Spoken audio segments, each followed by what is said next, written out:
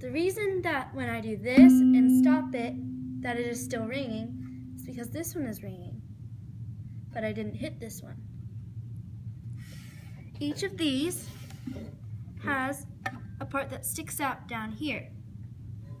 And when I hit this, the sound waves travel. When I line them up, and I hit this one, the sound waves travel through here, across here, and because these two are the same thing, make this one vibrate. You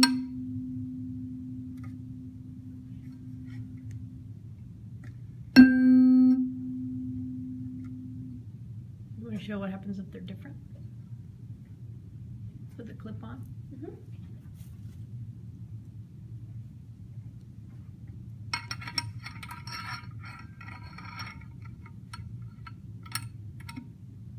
Here's what happens when they're different. Nothing. You can also tell that there is a different frequency to these.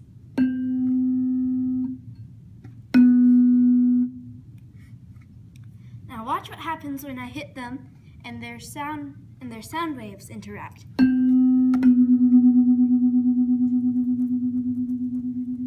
That is what happens. Those two different sound waves collide. Boing,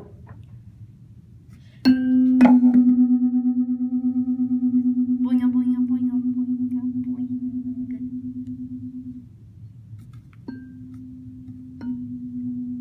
Even then, it's very distinct. Now, these two have a frequency. This one has this one is 440, and this one is 441. It's very little. And you can hear, and the difference is how many of the wavy sounds you get per second.